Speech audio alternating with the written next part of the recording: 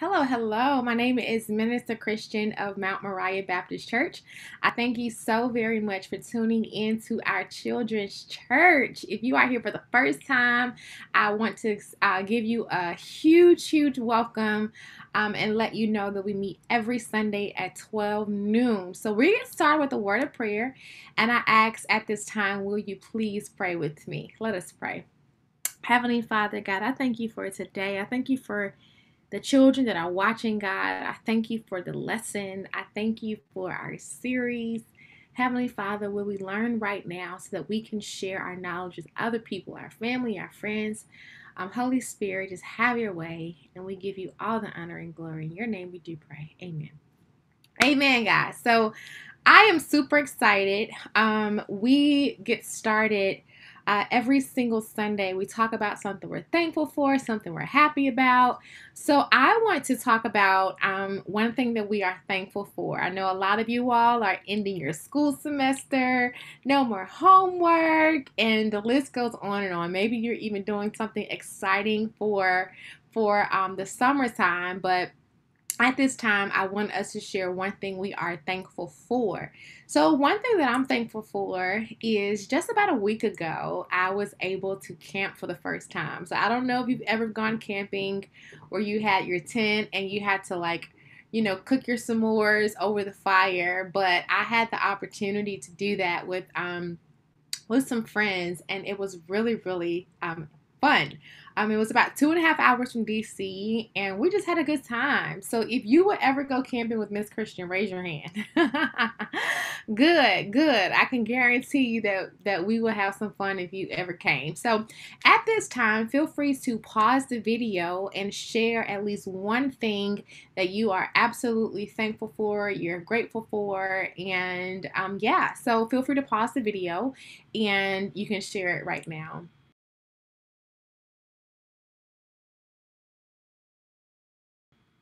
Amen. Thank you so much for sharing, and I praise God for whatever that is happening, that is exciting in your life, and that you're looking forward to. We should always be thankful, even when things aren't working out in our lives in the way that we thought it should, or things happen. But gratitude and thankfulness is something that we can always have. Can we all agree on that?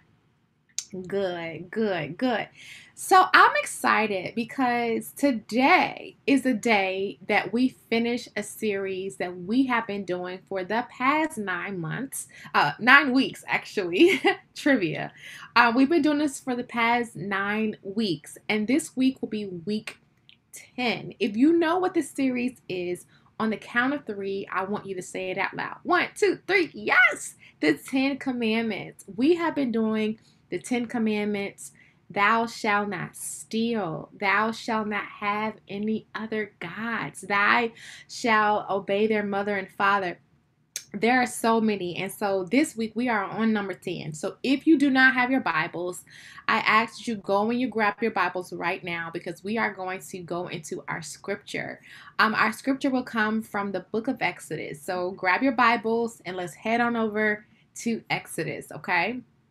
So Exodus chapter 20, verse 17 has the 10th commandment, and it reads, "You shall not covet your neighbor's house, nor anything that is your neighbor's."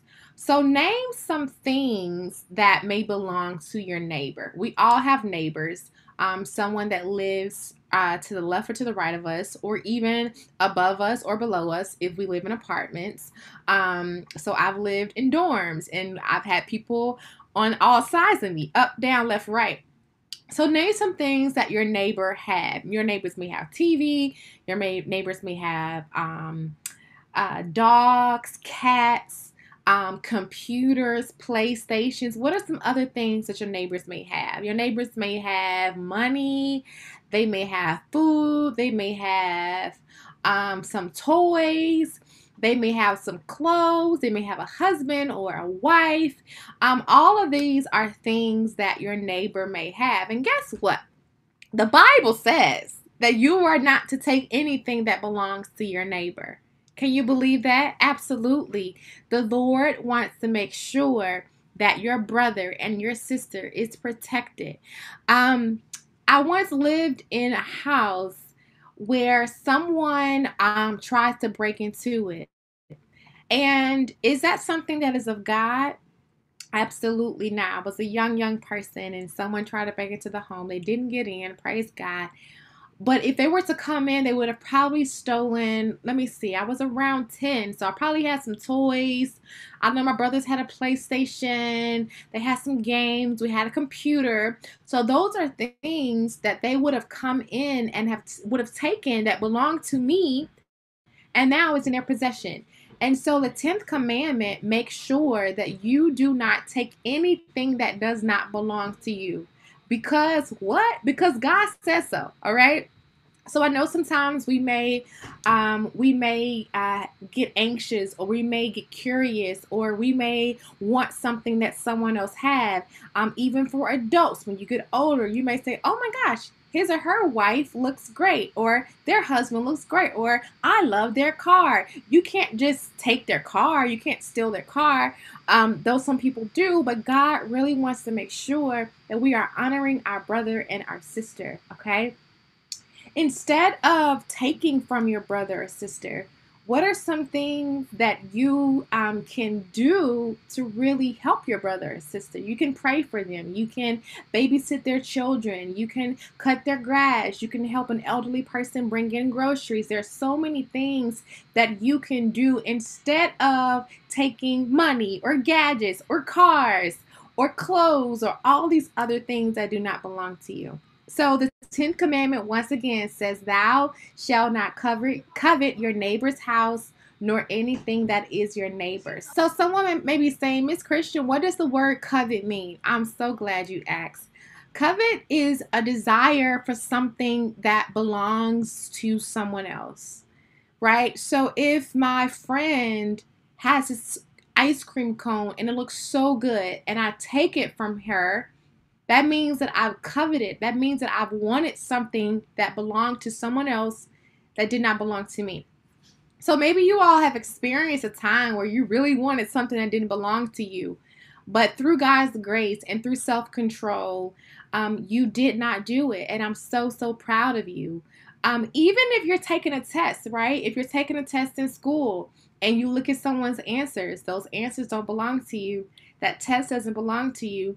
So that is another way that you can covet your neighbor. You're taking their answers, you're taking their homework, you're taking their belongings. And so be mindful of ways that you should not covet, but be mindful of ways that you can help advance the kingdom. Okay, praise God. So I know that there's so many temptations in the world. There's bullying, there's social media, there's the popular crew, but I want you all to hear this, and I want you to hear it very clearly. Okay, Jesus loves you. Jesus loves you so much that he made you just the way that you are. Your family, your skin, your age, your size, your home, everything. He knew exactly how it would be for you. And God wants you to know that you are blessed in all circumstances, whether you're rich or poor, whether you're light or dark, all right, whether you go to a huge school or a small school, whether you make straight A's or whether you're like me sometimes and you struggled in school, no matter where you are, Jesus loves you. So never ever desire to be someone else or to have something that does not belong to you, okay? If you find yourself wanting and desiring something and you don't yet have it, praise to God. That is one thing you can do. You can say, "God, I really want this dog," or "God, I really want this scooter. I don't have it right now, but Lord, show me how I can do it." Maybe I do allowance. Maybe I do chores, right? Maybe I do really good in school and I can be rewarded. But just partner with God. God wants to hear the desires of your heart. So you don't have to go take it from your neighbor.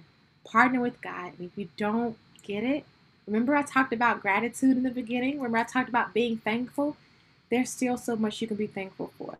All right. So I hope and pray that you all are empowered to just be thankful for what you have. Amen. And I hope and pray also that you've really enjoyed our series, our Ten Commandment series. So now if you're in school or you're talking to someone, you can say, hey, yeah, I've gone through all the 10 Commandments. And if you haven't just yet, you can always rewatch some of our videos from our previous weeks. They're all in order.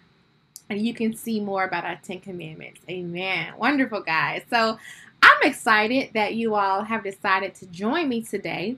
At this moment, I want to offer up a word of prayer. So if you know anyone that needs prayer, or maybe you may need prayer for yourself, I want you to say their names on a count of three. 1, 2, 3. Ah, good. Praise God. I am praying for my brother and my mother this week. So I'll lift up someone. Will you please pray with me? Heavenly Father, God, we just thank you for being who you are in our lives, God. We thank you that on this Sunday, we get to slow down to be in your magnificent and your marvelous presence, God. Heavenly Father, God, we thank you for the 10 Commandments. We thank you for commandment numbers 10 that reminds us, God, that we are not to covet or desire anything that belongs to our neighbor, God. But we are to honor them and respect them in all their things. So, Heavenly Father, God, we pray over those names that we lifted up. God, you know what they're going through. Will you just be with them and encourage them and show them your love and be with all of our children, God, as they wrap up their school year. We pray all these things in your name. Amen. Awesome, guys. So I thank you so much for tuning into this series. If you have an idea of a series that you would like to see over the summer or in the fall time, please email me at youthministry@mountmoriahchurch.org. youthministry@mountmoriahchurch.org. All right, guys. So I love y'all. Have a wonderful Sunday and God bless. Bye.